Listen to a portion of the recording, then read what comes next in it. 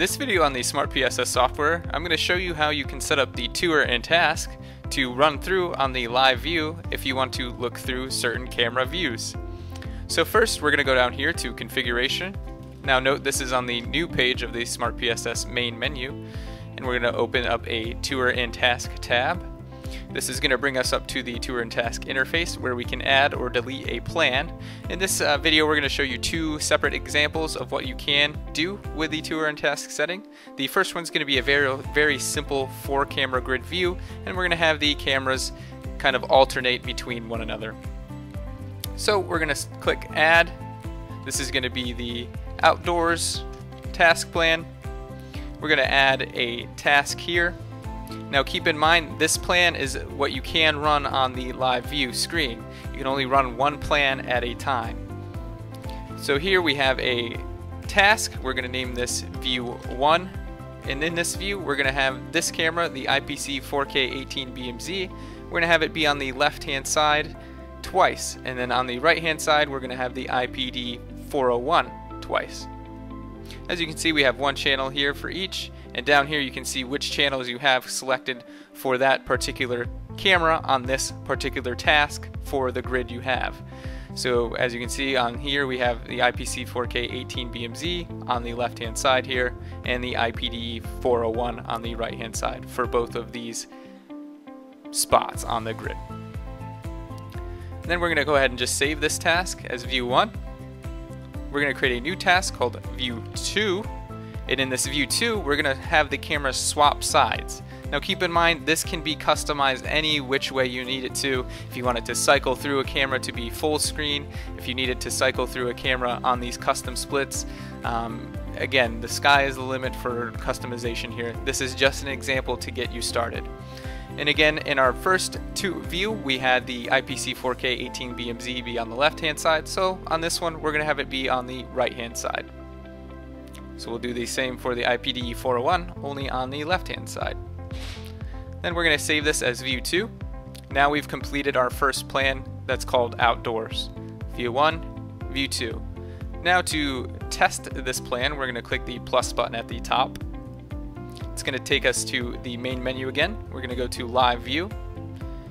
And then down here we see a save button.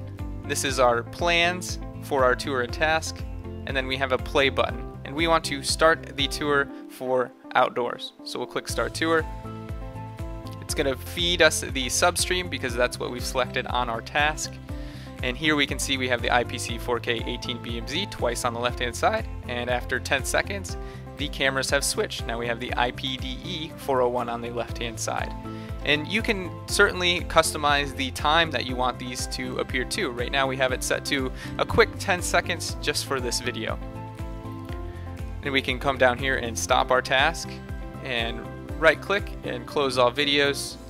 It's going to just close these streams so it doesn't interfere when we try to set up our next tour and task. So now we're going to create a new plan, and it's going to be called 8-channel cycle, or whatever you want to name it. In this one we're just going to demonstrate another way that you can have these channels set up in a plan.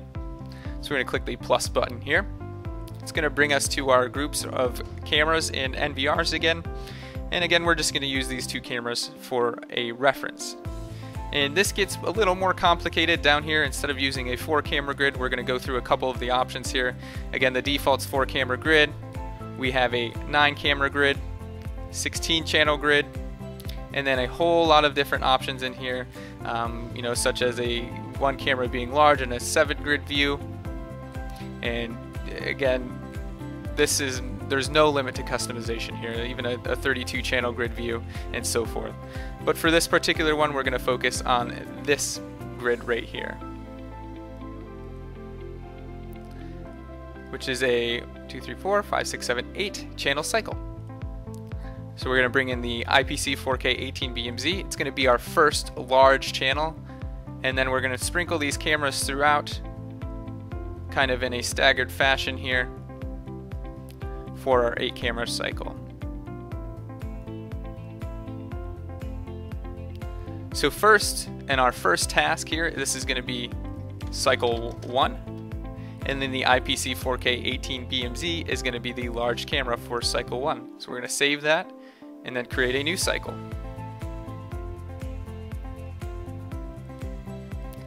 As you can imagine, we're going to want the IPDE 401 to be the main camera here, and then we'll sprinkle these throughout again in a staggered fashion to kind of keep that cycle going, and then we'll save this as cycle 2. And for example here, since it's just 2 cameras, the cycles, if we were to add cycle 2 through 8, would obviously look the same since we're only cycling between 2 cameras.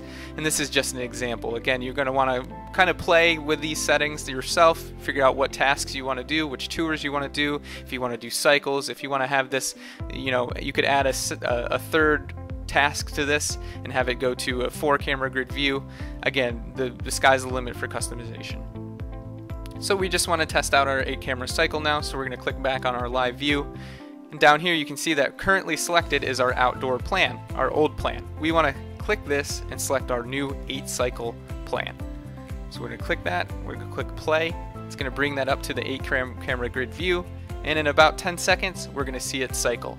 And we'll run through this once or twice just so you understand how it works. So as we can see, it brought in the IPDE 401 to the main view here, and then we have our other channels staggered throughout as we set them. And again, back to the IPC 4K 18 BMZ, and this will go on infinitely until we hit the stop button down here, which we'll do right now, and then close all our videos and kind of run back through it again. So for the outdoor plan, we had set up just 2 views, and that was a 4 camera grid view, and we had it cycle between these 2. If you had an 8 channel NVR, you could have this cycle through your first 4 channels and then have view 2 cycle through your second 4 channels.